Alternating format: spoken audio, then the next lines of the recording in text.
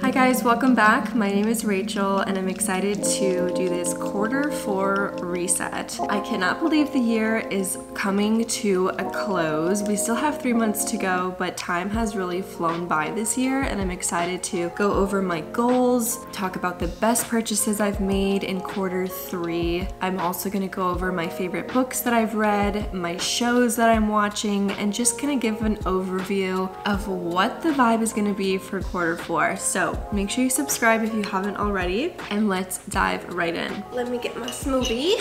Something that I've discovered in Q3 is that I'm obsessed with smoothies, specifically banana peanut butter chocolate protein smoothies. Like I'm drinking literally one right now. So let me get situated. 1 second, please. Okay, so first things first, let's go over our 2022 goals that we set at the very beginning of this year, and let's see how we are doing. I stopped doing monthly goals and I focused solely on yearly and bi-yearly goals. They just work better for me, but there's nothing wrong with setting monthly goals if that's what works for you. So the first goal we have is to enjoy cooking more and to cook more. So not only to cook more, but also to find a way to enjoy it and integrate it as part of my routine. And I can successfully say that Q3 has been the best quarter this year where I've done that. Truly, I think like a light switch went off in my brain and I was like, you know what, Rachel, like it's time to grow up. It's time to start cooking, learn how to make some things, some healthy things specifically, and I'm really proud to say that I've been cooking about 3 meals a week. I've really been consistent and I'm excited to say that I am on track with this goal. I do want to continue to make progress in Q4. The next goal is to move or exercise 5 times a week on average.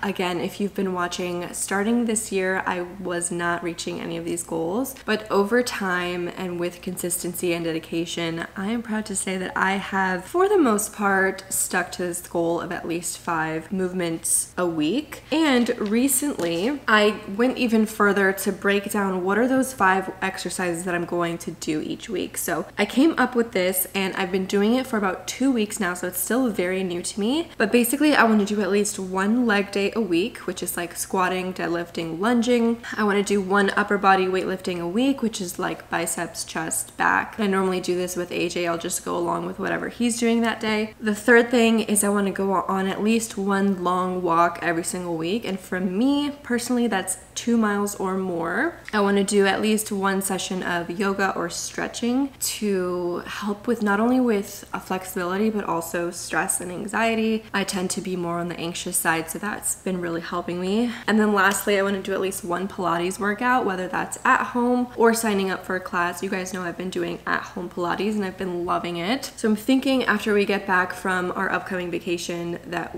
I will probably sign up for that because I've just wanted to try it. Next goal. Save up for a car with my YouTube money. I'm like 95% of the way there. It took a long time to save up because I do want to put as much down as possible, if not fully buy it in cash. So that's been taking me a while and I've accepted the fact that I'm not gonna get a car this year and I'm totally okay with that because I really don't need one. I currently drive a Hyundai Veloster and it's perfectly fine. So that's just something I'll probably buy next year, but I'm glad that I have the cash that I need to make that purchase whenever I'm ready. Hit 100,000 on YouTube. We're so close, you guys. I'm filming this a few days before September is over. So as of today, we've gained approximately 10,000 subscribers in Q3. And I was looking back at Q2, we gained 11,100 subscribers. So if that trend continues, which I'm hoping that it does, we should definitely hit 100,000 by the end of the year. That would be amazing. If you guys subscribe, that would mean so much to me. Okay, the next one is to learn contentment. Now, I feel like I've been kind of forced to learn this going through our TTC journey. We are trying to conceive for 6 months now. So that's kind of forced me to learn how to be content in my life where it's at and not always be looking for the next step, the next thing. I totally thought I would be pregnant by now and I'm not. So that's kind of forced me to reflect and get closer to God and just kind of learn how to be content. And I totally think that it's a good thing that I'm going through this process because I think it's an important lesson that I really need, that I needed and continue to need to grow in. Does that make sense? I mean, it's been hard. It's been really hard. If you've been, I have a few videos that I'll link if you want to like see that journey, but It's this ongoing journey, and it's hard, but it's good. It's good and hard. Read one self-help book per month. Quarter 1 and 2, I've been really good at this. Quarter 3, I completely stopped. I've kind of shifted more towards fiction and thrillers, and I'll talk about all the books I've been loving. So I definitely need to get back on track with that. Learn how to do makeup. I haven't made any progress in quarter 3. It hasn't been a priority for me, so maybe I'll shift my focus to that. Since I kind of reached some of the other goals, I can focus on these last few goals that I need to work on. Make our backyard a paradise. This is coming closer and closer. We just put the roof on the deck. We're building a deck in the backyard. We just put the roof on. We have like a few screws to put in. We have the waterproofing to put on top, and then it'll be done. So this will definitely be reached by the end of the year. Now, after that, we still need to replace the fence, which is going to be like $5,000. So I'd love to get that done by the end of the year, but it is such a big investment. So we will see. Go on an international trip. We are doing that. This actually in 2 days from now, we're going on a cruise to Mexico and Honduras, and I'm so excited. A cruise is such a good way to have a vacation for so cheap, and I'll go over how much the cruise costed us because we got it for a steal, and it's on Royal Caribbean, which is literally like the best cruise line. And my last goal that I had put on at the end of quarter 3 was to do my devotion at least 5 times per week, and I've definitely been hitting that goal. I've been doing my devotion every single morning. I would say like 6 out of 7 mornings. Okay, and that being said, I have 2 additional goals that I'm going to write down on my yearly goals. The first one is to drink 64 ounces of water, and the way I've been trying to reach this goal is when I first wake up in the morning, I will chug a glass of water. I guess it's probably 8 ounces, and then I have my Stanley cup, which is like 40 ounces. So right there, I'm getting about 50 ounces, and then through smoothies and foods and like additional sips of water, I think that I can definitely get to 64. A lot of you guys are probably like, 64 is not even a lot, but for me, that's a lot. Like when I first got my Stanley cup, I was struggling to finish that, and that's 40 ounces. Okay, and my last goal is that I want to substitute completely my morning coffee for a hot matcha. I've been doing this every couple of days,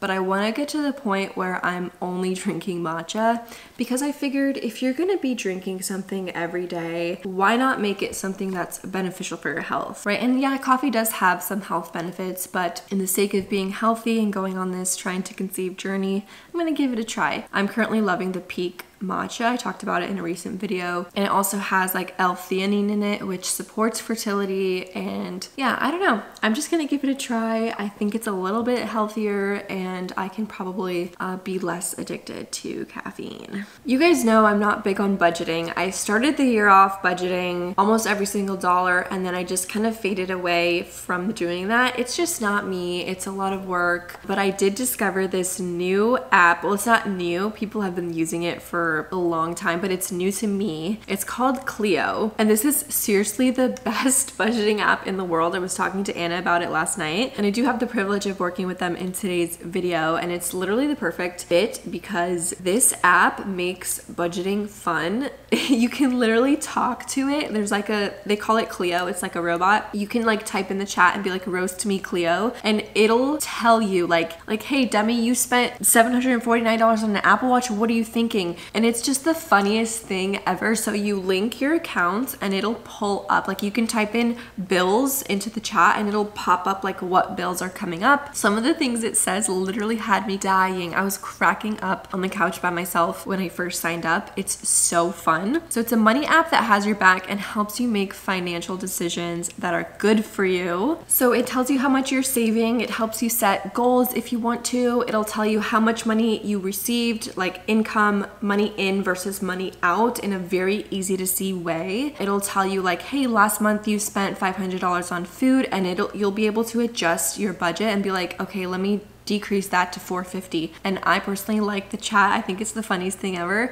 You can also do Hype Me Clio. So it's got like a hype mode and a roast mode. The roast mode will be like I said, hey dummy, you spent XYZ, like what are you thinking? Like do better. And then Hype Me mode will be like, you're doing so good, you spent way less this month than last month. It'll be like positive reinforcement versus like funny roasting things. It's so funny. For example, this may seem like a small thing, but Clio helped me realize that I'm spending spending a lot of money on Apple. So I have to figure out what is this Apple what are these Apple charges that are coming out of my account every single day. And then I also had like a 33-cent bank charge, which is not a lot again, but these are charges that I had no idea about because like I said, I'm not the type of person to be sitting there analyzing my statements every month. It's just not me. It definitely has a sense of humor, but it's not like shaming you for spending money, and it recognizes any progress that you do make. So with Clio, any progress is good progress. And what sets Clio apart from other apps is, number one, it's not boring. Like I genuinely look forward to opening the app because if I need a good laugh or I need to like quickly ask it a question, its unique tone of voice speaks with you, not at you. It's literally hyping you up and like it feels like it's a person talking to me. So make sure to click the link in my description and download Clio for completely free, costs you nothing, and you can have a laugh and enjoy budgeting. All right, so let's go over our biggest purchases that we made in Q3. Something really exciting is that I purchased the new Apple Watch Series 8. It should be coming today. I'm so excited, but that was a big purchase. $749. I got this stainless steel gold one, so I'll show you guys that when it comes in. I'm so excited because it does have ovulation tracking, or it has temperature tracking, it says. So I'm gonna be testing that out and letting you guys know if it's accurate, because I do take my temperature every morning. Next, we got a new dishwasher. That was $700 plus the maintenance plan. Next, I got my wisdom teeth removed. That was a big purchase. That was about $2,000. You guys know how I feel about wisdom teeth, but that was not a purchase I was looking forward to. Next, we went to North Carolina. Luckily, housing, we didn't have to pay for housing or anything like that. We just had to pay for gas and food. So I didn't do the math, but I assume it was like at least $500 on food and excursions and things like that. And gas was like a lot. Of course, we booked the cruise that we're going on. That was $1,000. Okay, and we got a balcony room. You guys will see the vlog. Royal Caribbean, Allure of the Seas, one of the biggest ships in the world. Balcony room for 6 nights, international cruise, $1,000. Okay, and here's my tip for you guys if you're gonna be booking a cruise. First of all, only book with Royal Caribbean. Don't even bother with the other cruise lines. Royal is the best. Okay, let's just leave it at that. Next, you need to look at all of the dates. So for this specific date that we're going on, which is September 25th to October 1st, for some reason, this cruise was half the price of the other cruises. So even though it's the same place, same ship, just look at all of the dates and book ahead so you can get the cheapest date. Make sure you put your PTO request in. But that is my little life hack for you. $1,000 balcony room, and that's for 2 people. So that's the total price. All food is included, amazing main dining selections at night, like literally lobster, unlimited food. If you do drink a lot of alcohol, you have to purchase that as an additional package, but we don't, so we saved lots of money. And lastly, in terms of big purchases, was additional supplies for the deck. We paid about $400 in Q3 to get the roofing materials, which was like plywood, screws, things like that. I mean, this is a lot of money. I think the wisdom teeth definitely screwed me over, and the Apple Watch was kind of like an impulsive purchase. As soon as I heard they do temperature tracking, I immediately purchased it. All right, next let's go over the best purchases that I've made in Q3.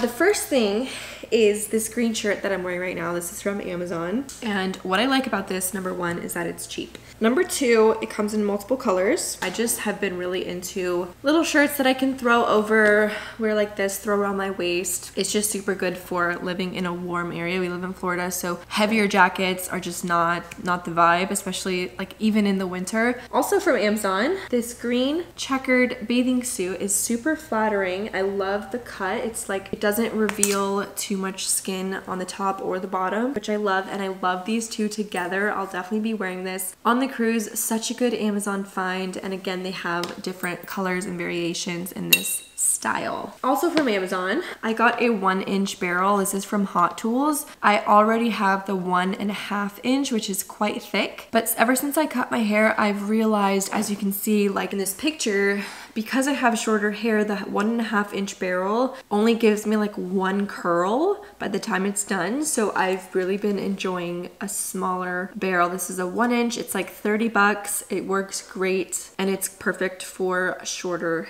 hair. I don't know why it took me so long to do this. Also, I need to get my roots done, like my highlights. Like you see how grown out they are. I haven't gotten it done since I think March. Okay, next up we have our Converse. Such a basic purchase, but also such a necessity. I love this because I really enjoy wearing flat shoes when doing weightlifting, especially on leg day. So that's been great for that. And also it doubles as like a fashion shoe. So I can wear it like with this outfit or with jeans.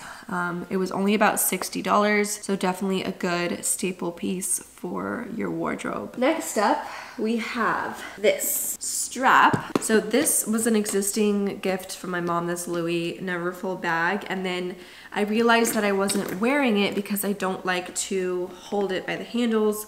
I like shoulder bags. So I researched and I found this company called Dress Up Your Purse, and they sell straps that match designer bag colors. So I purchased this one. I think it was like 20 bucks or something like that. It comes with the clips. And now I'm wearing this shoulder bag every day to work. I take it to work every single day. And I just love it because I wasn't getting enough use out of this bag to the point where I was thinking about selling it. But everybody was telling me not to sell it because it appreciates in value. So that was my solution. Lastly, probably the best thing that I purchased in Q3, and I did a whole review on these in one of my vlogs, is the Pepper bras. So Pepper is a company that makes bras for people who don't have a lot of cleavage, like me, myself, and I.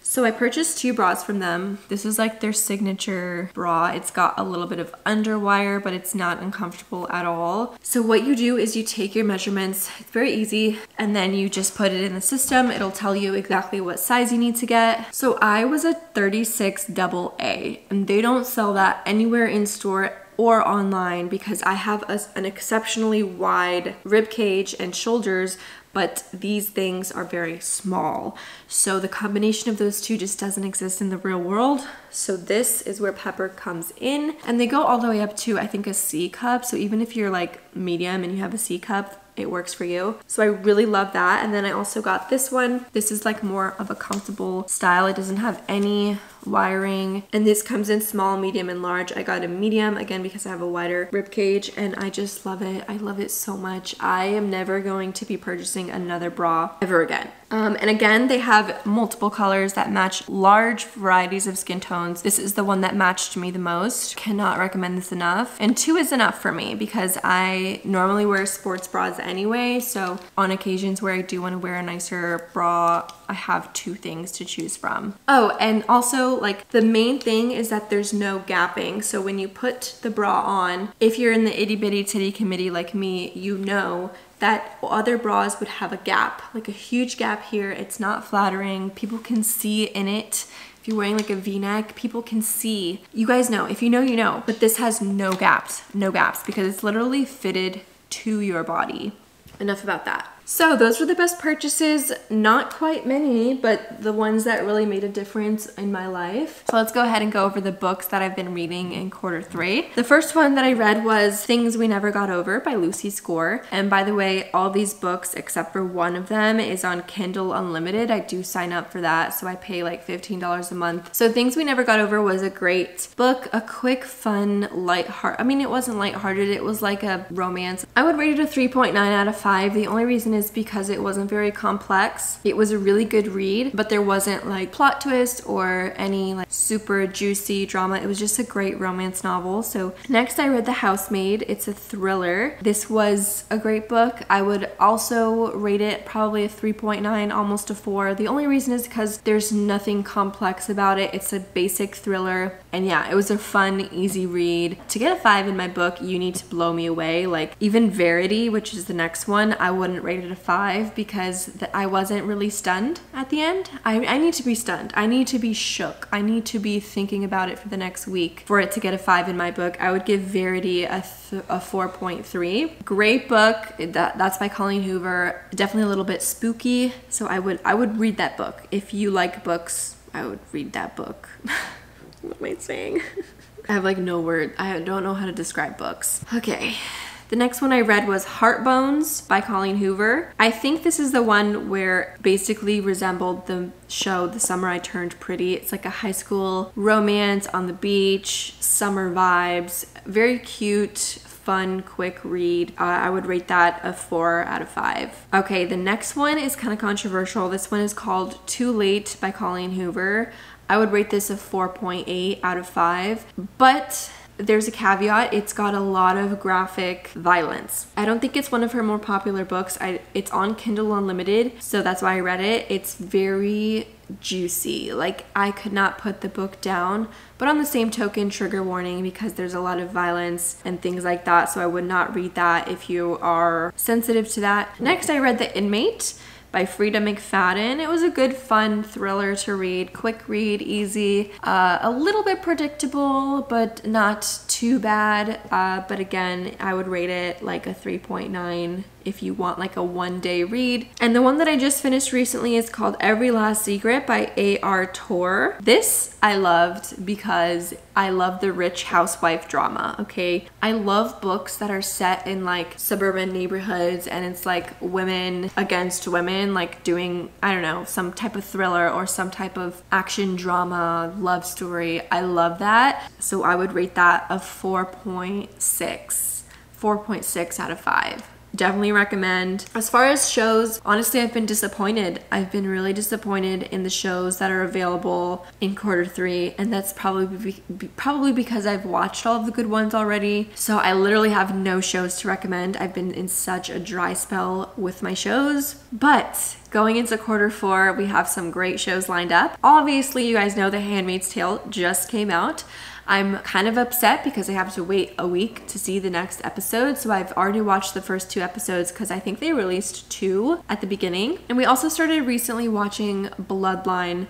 This has been a show I've been trying to get into for years. Couldn't get into it, giving it another shot. I'm on like the 3rd or 4th episode. It's not great, like, to be honest, but I'm so desperate to have a show that I'm going to push through. Yeah, let me know in the comments what shows you're watching. I've probably already seen it, but just in case I haven't, I need to read all of your suggestions because I need to find a show. Okay, is that it, everybody? All right, so let's just quickly go over some big things that happened in Q3, life things. So we went to North Carolina. That was a fun last minute trip. AJ's never been, so that was really nice to see the mountains. I came back and shortly after I got my wisdom teeth removed, that was very not pleasant. You can go ahead and watch that vlog. That was a whole thing. And then shortly after that, I got COVID.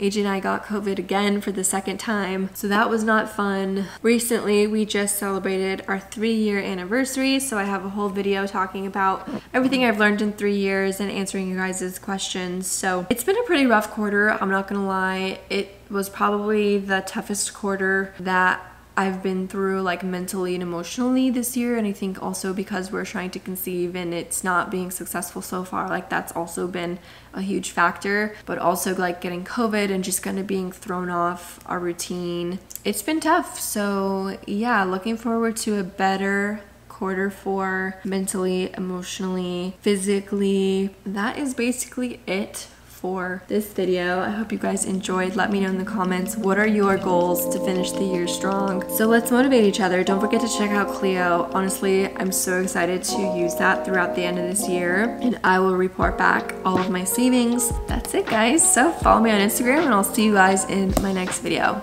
Bye.